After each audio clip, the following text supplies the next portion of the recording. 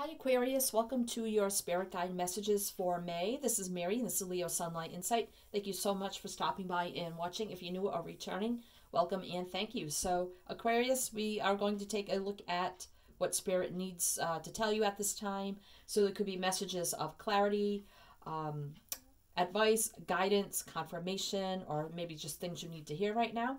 But if you feel like some of the messages aren't for you, then please only take the messages that you feel are for you. Maybe there may not be any messages for you this time, so please keep that in mind. You can hold out for future readings, or you can check the description box below and find your general and love playlist down there. And under the general, you will find the spirit messages, and maybe something there will resonate past readings. I do consider them timeless, so feel free to go back and watch those if you like to. So this is for Sun, Moon, Rising, Jupiter, male or female watching. So I hope everybody's doing well, staying safe and healthy at this time as best we can. So let's see what we have for Aquarius, what Spirit wants you to know at this time. I will be pulling 3 oracles from each deck, and I'll be clarifying the oracles with the tarot. And then I have these prayer cards here, so I'll pull a prayer for you at the end and see what we get for you, Aquarius. Let's see what we have for Aquarius. And also Aquarius, down below in the description box, there's a lot of stuff down there, decks I'm using, social media links, how to reach out for personal reading. If you like to tip, donate, send a gift, all that good stuff, it's below. And if you're new, like my style, how I read, feel free to check out my channel, like what you see. Feel free to like, share, subscribe, comment, all that great stuff. And hit the bell, you won't miss out. You get about 5 readings a month, actually. So if you do, thank you. So what do we have for Aquarius at this time? Spirit for the general collective. This is a general collective reading, not a private reading. So for Aquarius, what do they need to know at this time? Oh, there's one already. So I will be pulling all 3 first from each, 3 from each. So you can leave me, I guess these 2, a comment, and if you'd rather have me pull them off camera and then just come on with the cards already pulled, I can do that. But I prefer to pull them on camera so that, you know, everybody could see that nothing is staged here. That's not how I work anyway. But so I just ask you to be patient with the shuffling. You know, it is tarot, it is cards, and you can speed up the reading, you can skip ahead, whatever you like to do. So let's get 3 of these. So this is the numerology. So this is the moonology. So let's get 3 messages for Aquarius. What do they need to know at this time? Spirit, please, one more. For Aquarius, please, what they need to know at this time for Aquarius. Thank you so much. Take that one. All right, so now we have the Soul's Journey. So I'll be pulling 3 of these for you, Aquarius. And the tarot I'm using there is the Tarot de la Nuit. And the prayer cards, I got those at the Dollar Tree, actually, and I thought they were cute. And there were 2 packs, and I said, oh, buy 2, mix them together, and I have a new deck of cards. So let's see here for Aquarius. What does Aquarius need to know at this time, Spirit, please? Messages for Aquarius. One more. One more. Thank you. I could feel a flyer wanted to come out. All right, let's see what we have for you, Aquarius. We have 78 here, spiritual career, which is 78 is 15, which is 6, which is about healing, balance, peace, harmony kind of energy. So some of you may be thinking about a spiritual career in some way, shape, or form. So Spirit's bringing that through for you. If you've been thinking about that, could bring you a lot of healing, balance energy. You could also have the energy to help heal others also, because, you know, that 8 and 7 is 15, 6. 6 to me is about healing and balance. 99 here, compassion. So 99 here is 9. 9s are about almost coming to a completion of something. But if you add this together, 18, which equals 9. So something may be coming to an ending for you. Doesn't have to be. 9 can mean other things. You could also look up the angel number 99 if you wanted to. So you could be somebody who has a lot of compassion, and maybe that's why you have this spiritual energy coming through. or Spirit wants you to know maybe it's time to have a little more compassion in your life and towards, you know, people, places, and things also. So let's see what we have here. We have moderation, which is 14, which is 5. 5 is about challenge and change. So, and this has been coming out a lot in the readings, so you may need to moderate something here in your life. It could be anything that you feel like you're doing too much of or not enough of. There's a need to balance and moderate those energies. All things in moderation. So however that applies to you. If you know you need to change something, but it's a challenge, or quit something, but it's a challenge, or maybe just do less of something, whatever it is for you, Spirit really wants you to try to moderate either your activities or your energies or something here. I'm going to clarify with the tarot after I reveal all these. So now we have, it's time to take action, new moon in Aries. So an Aries could mean something to you, or the season of Aries, which is the end of March into April. But it's telling you here it's time to take action. For some of you, it could be into the spiritual career. Or it's time to take action here to moderate something in your life or things in your life in some way, shape, or form. Because the Aries is, in the tarot, the Emperor, which is a boss, a leader, takes charge, takes control of the situation, of things.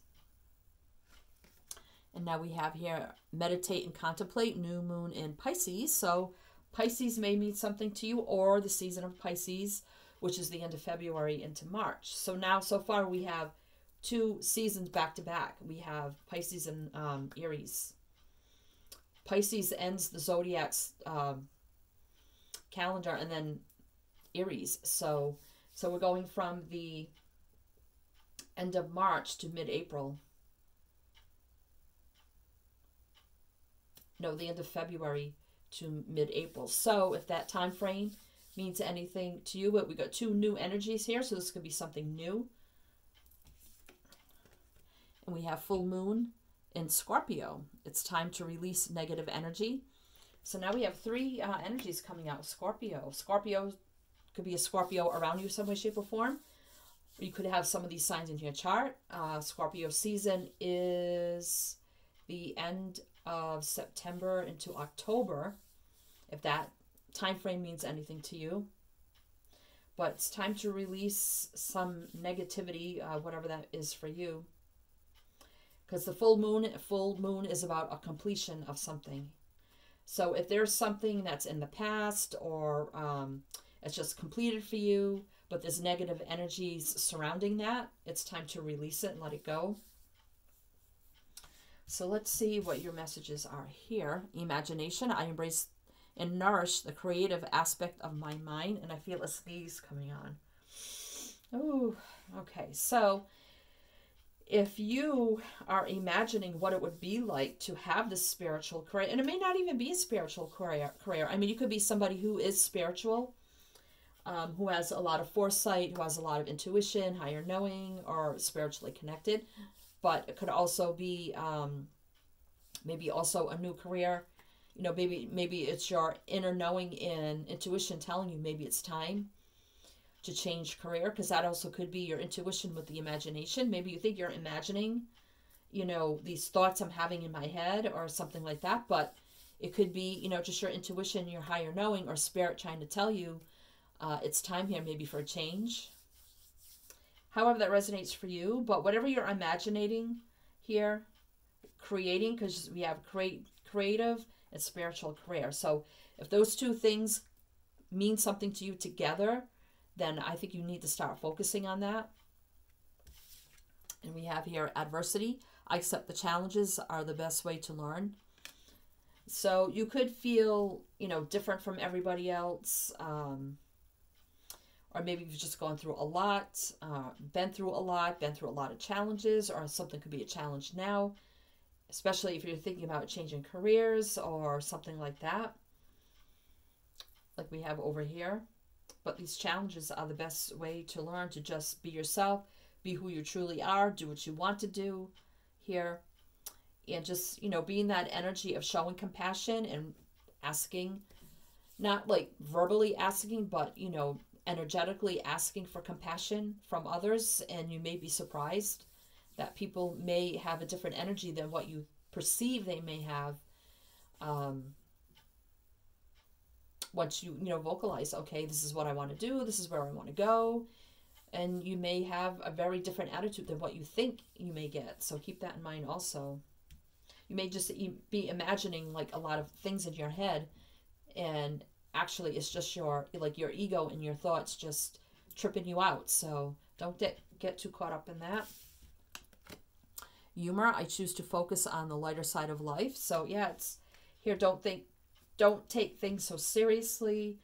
Release negativity and just let it go. Focus on the good things and the lighter side of life.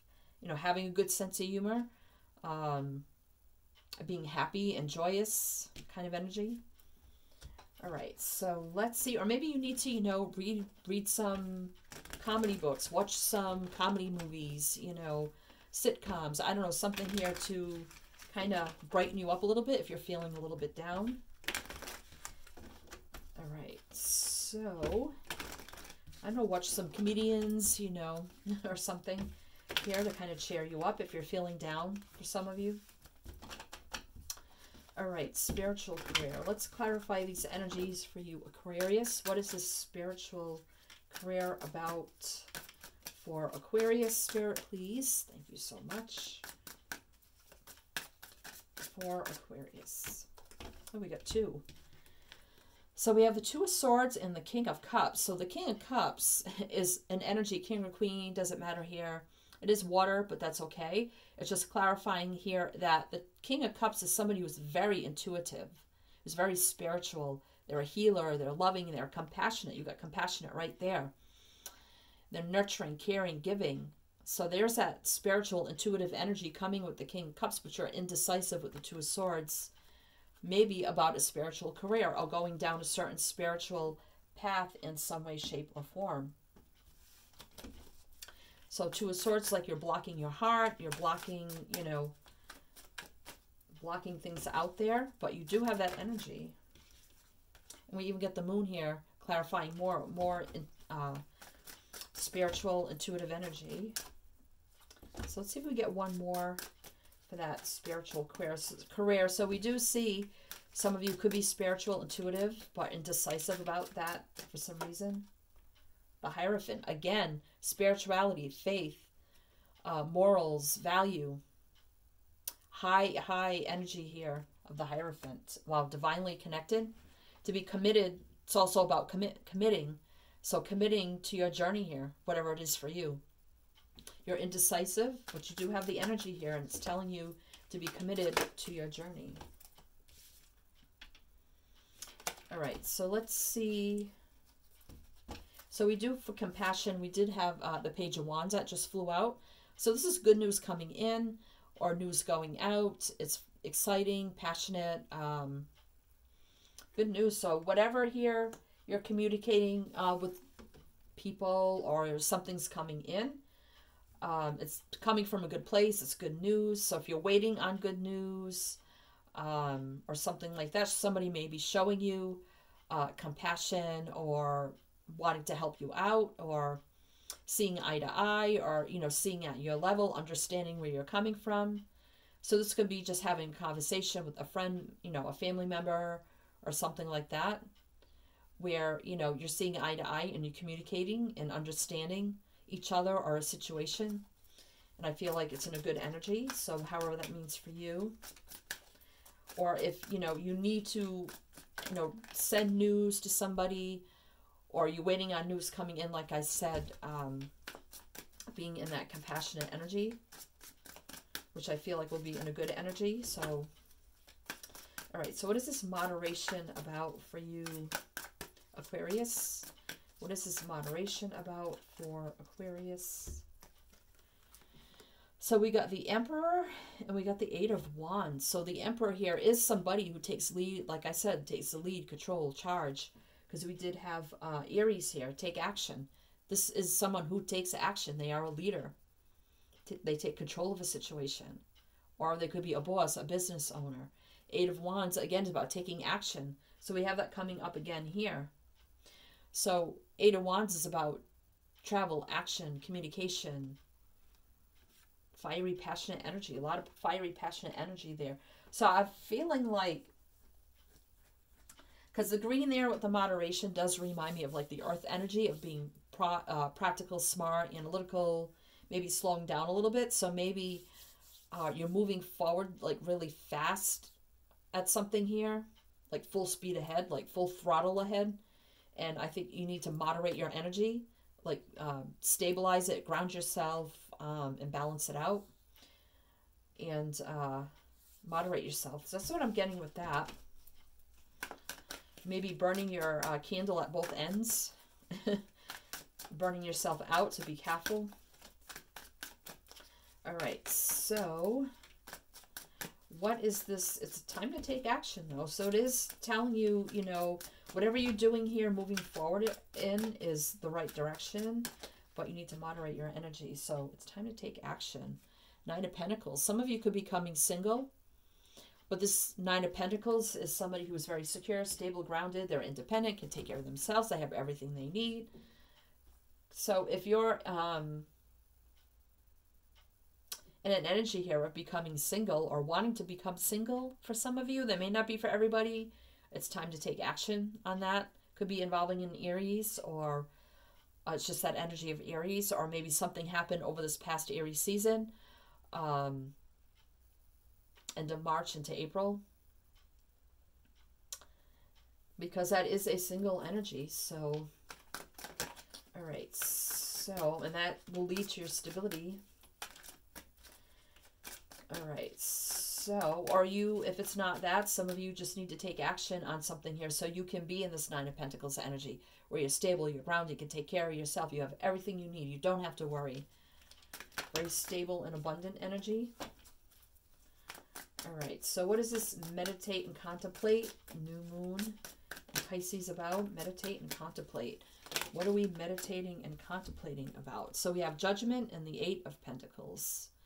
So it could be something about, for some of you, a job opportunity where you may have to work hard here to prove yourself or learn something new. Master a craft with the 8 of Pentacles energy.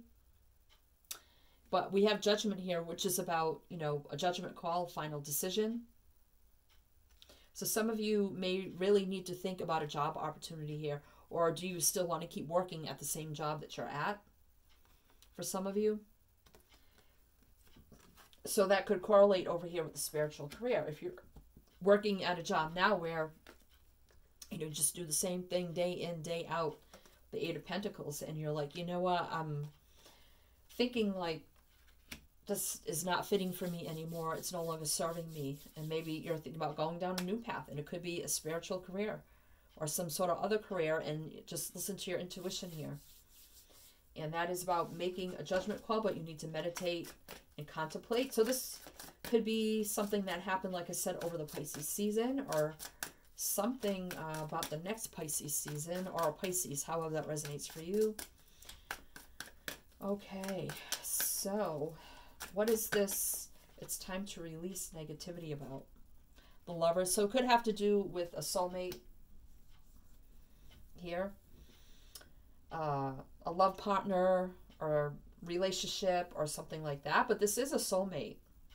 So if you're in a partnership now and there's some negative energy, maybe you had a fight, or, you know, there's some toxic energy, and this is a soulmate here. So let's see, let's get one more. It could be a Scorpio, or maybe something happened, like I said, over the Scorpio season, which would be the end of October to November.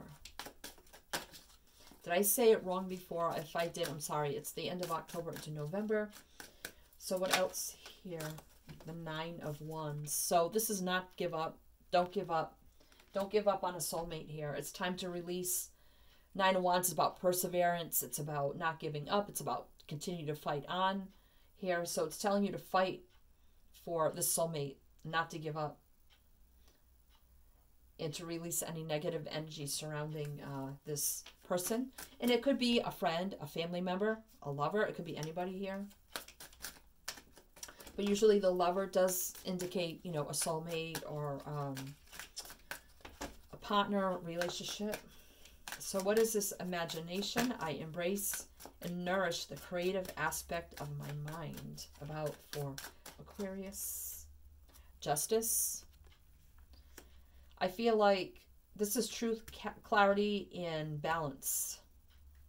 In getting justice, serving justice, feeling like things are justified, you're justified, your life is justified. So I feel like for some of you that are not embracing your imagination and what, you know, you want to create or want to do or move forward in, your life's not going to feel justified. So it's time to embrace that energy. If that makes sense for anybody. So we have adversity here. I accept the challenges. I accept that challenges are the best way to learn. So what is that about? What is the adversity about? Nine of Swords. Yeah, stress, fear, worry, and anxiety. Staying up at night. Maybe low self-esteem. Negative thinking. Wow. That's way too much. Could be about taking a new leap of faith here, fresh start on something here, and it could have to do with a new career or spiritual path that you feel is different or a challenge. And Spirit says, you know, this new start is here for you if you choose to jump in and take this leap of faith. But it's time to accept what it is and not be so much in that energy of the Nine of Swords, of having maybe, you know, low self-esteem, self-doubt, fear, worry, stress, sleepless nights. So humor, I choose to focus on the lighter side of life for Aquarius. So we have the 7 and 8 of Swords. Wow, so a lot of mental activity here. 7 of Swords can be an energy of 7 and 8 back to back. Wow. So the 7 can be an energy of, you know, maybe someone's deceitful around you or self-deceit, or maybe just, you know, sneaking out of a situation or from a person or something here because you just have to get away. But again, the 8 of Swords is about mental entrapment of your own doing, stuck in your head.